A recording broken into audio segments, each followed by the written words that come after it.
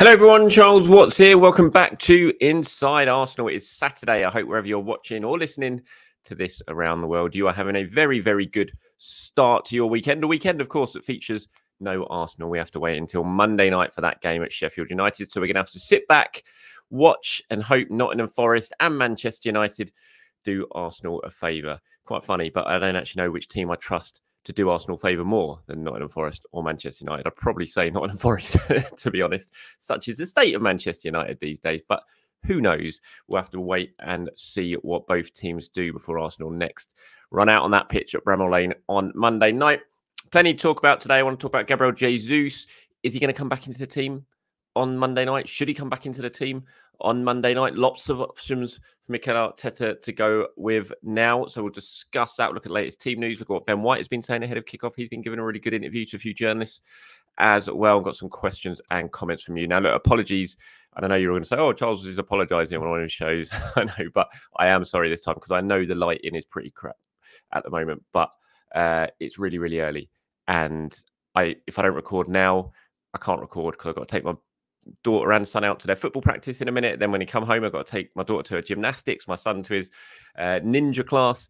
Typical Saturday when Arsenal aren't playing, typical dad stuff I need to do, and I'm just not going to have any time to do a video. So I've got to do it now, and I know the lighting's not great because basically his son's not up. So sorry about that. But right, let's get cracking, shall we? And we'll start with Gabriel Jesus, who I think is a really interesting one on Monday night. What do you do with Gabriel Jesus? Does he start this game? Arsenal have obviously been fantastic without Gabriel Jesus since that win at Nottingham Forest. You look at the amount of goals they've scored, the West Ham game, the Burnley game, the Newcastle game, goals flying in left, right and centre. Of course, there was that one match in the middle of that, Porto in the Champions League, where Arsenal didn't score, didn't look like scoring. And I would have actually loved Gabriel Jesus to be available for that game. And I do want Gabriel Jesus to start the game against Porto, the second leg that is coming up. I think it'd be invaluable in that match. But it's like, how do you get him ready for that Porto game? Do you throw him straight into the starting lineup on Monday night? Or do you give him 20 minutes, then maybe give him 60 minutes against Brentford and then play him against Porto following that? Now, I know lots of you have been replying to conversations we've had in these shows over the last couple of weeks, and he's got to earn his place back in the team. And I do agree 100%. He does need to earn his place back. So I wouldn't be starting him, I don't think. It wouldn't surprise me if Mikel Arteta does start him, I have to say. But I'd probably look to give him half an hour or so. He didn't come on against Newcastle, obviously. Didn't need to. Game statement, he didn't need to. But as I said afterwards, I watched the subs come out onto the pitch after everyone had gone home at the Emirates. I watched the subs come out on the pitch and watched the sort of warm down, whatever it is, sort of game they always do after Arsenal matches. A good sort of 20, 25 minutes, short-sided game with full-size goals and everything, but it's really intense, high-intensity match. You know, they really go for it. And I watched Jesus during that 25 minutes as while I was recording my sort of player ratings video and while I was uploading it all. And he was flying into everything. You know, it wasn't a player easing his way back into things. He looked absolutely on it, fit, healthy, was flying around. There was no, you know, he didn't look like an injured player or someone who was still struggling with an injury. Or that he was trying to protect himself from injury, that sort of stuff. So I think he's definitely ready. He's had another week since then in training. Mikel was asked, you know, is he ready to start in the build-up to this game? He said, well, he's fit enough, but knowing how long he'll last is something different probably. But we didn't want to take any risks after the result we had against Newcastle. Obviously, we need him fit. He's a massive player for us, and we want to make sure now that we load the players in the right way. So the question on will he start or not, I wouldn't be surprised, put it that way, but I think Mikel will probably err on the side of caution. I think he's going to be absolutely focusing on that Porto game. I think that is definitely, I know he's going to say the most important game is the next game. He always said that, but there's no doubt in my mind that he will be looking to that Porto game. He knows what Arsenal are going to have to do against Porto. He needs his experienced players. He needs his savvy players who understand what it means to play in the Champions League and the dark arts of the Champions League and what Porto are probably going to do. And Gabriel Jesus ticks all of those boxes. He's a player you want to start that game. And so I think it's going to be all about these next couple of games, making sure he is in as best possible shape for that match against Porto. So I think we'll probably see Havertz again play as the 9 and Jesus get 20 or so minutes, half an hour maybe. But please do let me know your thoughts on that. Would you be starting Gabriel Jesus against Sheffield United on Monday night? Or do you think 20 minutes, half an hour or so, see how he gets on, maybe start him against Brentford with that Porto game in mind? Let me know your thoughts in the comments below. A couple have got in touch and talked about this. Floyd here says, what do you think about keeping Havertz and Trossard as a false 9 this season and rotating Jesus with Saka? And Dave from Ottawa says, I like Jesus as a winger. Keep Trossard and Havertz up the middle and use Jesus in rotation with Saka and Martinelli, or in the middle if we need to change the game. What are your thoughts, Charles? Look, I absolutely think he can play there. Well, we know he can play there because we've seen him do it for Arsenal this season, but more importantly, we've seen him do it a lot and do it very, very well from Manchester City. So he can play on the left, he can play on the right. I think I prefer him on the left. When I used to watch him in Manchester City days, I used to prefer him on the left. We saw him play on the right quite a bit for Arsenal at the start of this season. But no, look, I think when he's fit and if he's fully fit and he's in the team and around the place, I don't really think you're going to be using Havertz and Trossard ahead of him. They've both done very, very well in that position, and Arsenal have done very well with them playing in that position. But I don't think they're going to keep a fit Gabriel Jesus out of the side if he's absolutely ready to go. I think Jesus is always going to come in rather than play players. I don't know if you want to describe it as out of position, because it's maybe not. In fact, I think Trossard's best position probably is false nine. I think Havertz's best position, from what we've seen so far, probably is false nine.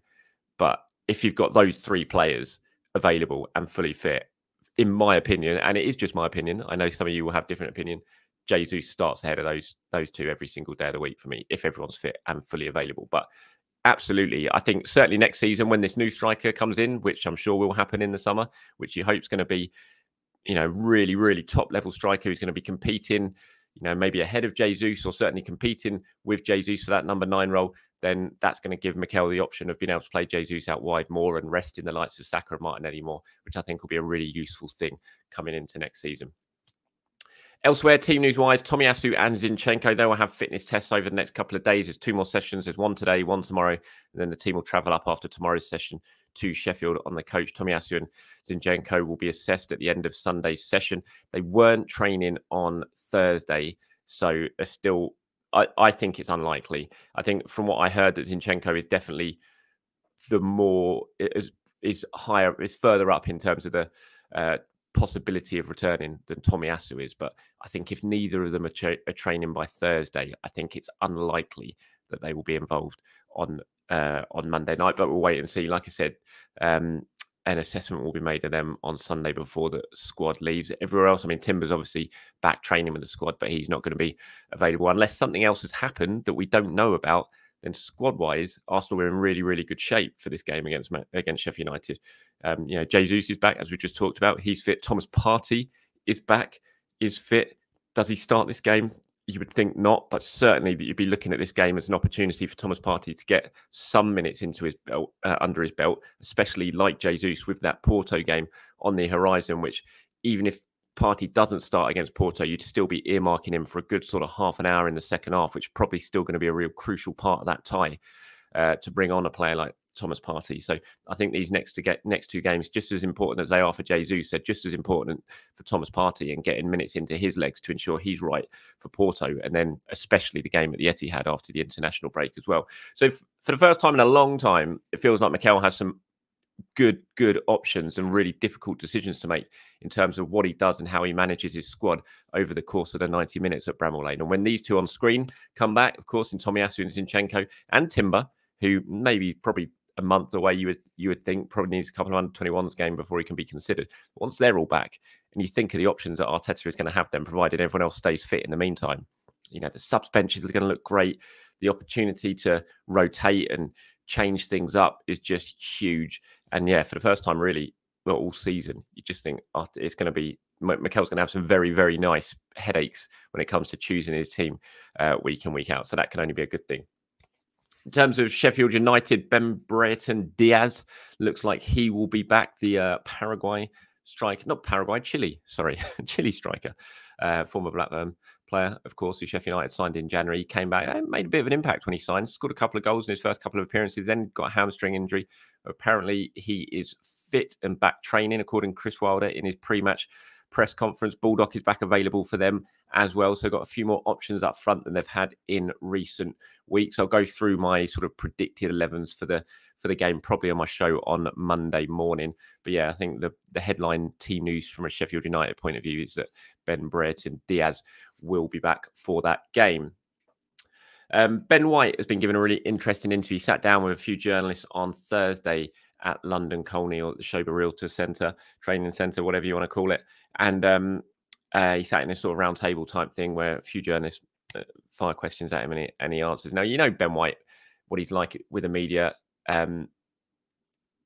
I think it kind of sometimes it can be what he says can be misconstrued. Misconstrued. Look, when he said, "I don't like football," that's kind of gone hand in hand with him forever since he said that. But it's not that he doesn't like football. Of course, he likes football. He plays it every single day. He just doesn't like going home and immersing himself in it once he's home.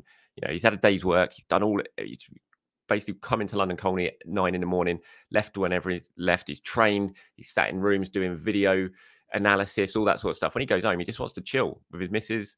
He talks in this interview, actually plays bat and ball with her a lot, and Uno. He says he's really, really competitive at everything he does, and he takes it really, really seriously when he goes home, but he just doesn't want to watch football when he gets home. And so when everyone says, he doesn't like it, of course he likes it. He's grown up playing it, and he lives and breathes it every single day. He just doesn't want to be swamped by it when he goes home, and fair play, in my opinion. I'm not surprised if I'm surprised more players don't sort of have that attitude really when it comes to football. But it's a really interesting interview. I think he talks about lots of interesting stuff in it. Like I said, his competitive nature. When I talk about the games he plays with his missus at home, his wife at home, he talks about the kind of the dark arts that he's known for, and his work with the goal on the goalkeeper at corners and things like that. I thought this was an interesting line when he talks about this season compared to last season. He says, I think the players we have had it as well will step up in those big games and provide what we need. I think we have improved massively as a team. And I think if we're in the same position this year, it will be very different. And I agree with him. I think this is a really interesting point. There's lots of people kind of look at last season and this season and say, have Arsenal really improved? The football's different and all that. And I understand that argument. But I do think come the big games, like when Arsenal go to the Etihad on Easter Sunday, and I'm probably going to end up with egg all over my face here when City hammer Arsenal 4-0. But I just don't see that happening this time. I think Arsenal will go there. They might lose, but I think it'll be a completely different game. You think back to that game at the end of last season when City just steamrolled Arsenal. It was 4-1, but it could have been 8-9-1. The golfing class was so huge. I don't see that happening. I think all the work Arsenal have done this season, I think the summer additions that they've made, I just think they're a better team to be able to cope with games like that. And I think we'll see that when Arsenal do go to the Etihad. And I think we'll see that when Arsenal go to Old Trafford and Tottenham as well. So I think he's right when he says, I do feel there has been an improvement this year. The football might not be as fun to watch, might not be as exciting to watch, although it is right now, given the amount of goals we're seeing. But I think as a team, and I think when you look at the numbers, certainly defensively, and the chances Arsenal give up, the shots on goal they give up on their goal, I think they've definitely improved. I think they're a much stronger outfit this year than they were last year. And I do think he's right when it comes to this. But look, I've retweeted Simon Collins from the Evening Standard. He's one of the journalists who sat down with him. There's lots of good versions of the interview out there. Sam Dean at the Telegraph's done a really good one. Jordan Davis at the Sun. So yeah, go and find it. I've retweeted Simon's. Like I said, I'll drop Sam Dean's one into the description below if you want to give that a click and go and read it, because it's a really good interview from a player who I just find fascinating, Ben White, and an absolutely brilliant player as well. Okay, moving on to some of your questions and comments. This was in response to what myself and James Benge were talking about. Yes, I had so many of you flagging up that line where we both said we think Arsenal are the best team in Europe right now. That right now is such a key thing. I'm not saying Arsenal are the best team in Europe. I was just saying right now on current form since the start of the year, I think it's hard to argue. And I know Leverkusen have obviously on the run that they're on. I know Inter Milan have scored loads of goals and been playing really well in Serie A and winning games. But I think, and I haven't looked, and so if I'm wrong, and I'm sorry. But I haven't looked at the stats behind their performances in terms of how many shots they're giving up on goal and the numbers. I just look at what Arsenal are doing and the amount of goals since the start of the year that their XG shows they should have conceded and things like that, and the goals they're scoring at the other end. I think it must be very, very hard to argue that they're the most informed team in Europe right now. And I'm not saying they are. They are the informed. They are the best team in Europe. Of course I'm not. That will be decided at the end of the season. I'm just saying right now in this current run of form since January the 1st, I think if they're not at the very top numbers wise, then they must be second, surely. But I haven't put too much sort of analysis into it. So if I'm wrong, I'm wrong, and I'm sorry. But like lots of you got in touch in terms of our conversation about Jorginho and whether he should be rewarded with a completely fresh new contract, like a 2+1 or a 1+1, things like that. Here's what you've had to say. User 94133 at the top says, RE Jorginho 1+1 surely, but not 2+1. Should take into account Jorginho probably prefers the EPL to some lesser leagues in Europe. Also, I think Saudi Arabia could be sniffing around Jorginho as well. So there might be some big money on the table from them for him that Arsenal might have to compete with. London James says Jorginho should get a new contract, but it shouldn't be 2+1. It should be 1+1. If he continues to be amazing, then maybe look at it again at the end of next year.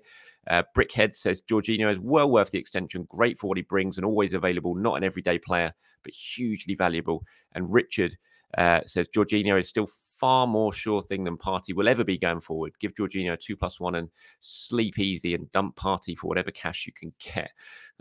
Interesting one at the end now. I'm not sure Arsenal will be able to dump, which isn't a very nice word, on Thomas Partey and get whatever money they can get. I'm not sure how much money they'll get for Thomas Partey in the summer. I think that's going to be a very interesting one to look at if anyone does come in with a bid for Thomas. They didn't really in the summer last year. And I think it'll be even harder to sell this year, given he's barely played and he'll only have 1 year left in his contract. So we'll have to wait and see. But I think Jorginho definitely deserves a new deal. I really do. I said it yesterday. I think he's proven his worth. I think he's got loads still to offer. And if that's what it takes to keep him and not have clubs slapping 3-year deals on the table for him from elsewhere, I wouldn't be against 2+1, especially if that +1 is on Arsenal's side, which means they're the ones who could trigger it, because then they don't have to. So it could effectively just be a 2-year contract. So yeah, I'd be. That's my thoughts on it. And now, just before I go, here's one from AZ99682. Says, I miss the yellow thumbnails for Inside Arsenal Extra Time. Feels like it's definitely a show that should be differentiated, as it's more of a long form video compared to the usual episodes. Love all the videos regardless. Yeah, look, the yellow thumbnails will be back. The only reason the last 2 I've done have had red thumbnails because they've gone out as the morning show, because of timings haven't quite worked. I haven't been able to do it as a sort of extra evening show. So I've had to do them as a regular morning show. So I've kept them as a red thumbnails. But next week, when it will be back in its usual evening slot, the yellow thumbnails will be back to differentiate it from the usual daily shows. All right, that's it from me, everyone. Thank you very much for watching or listening. Have a very good weekend wherever you are, and I'll be back tomorrow to do it all over again. Bye-bye.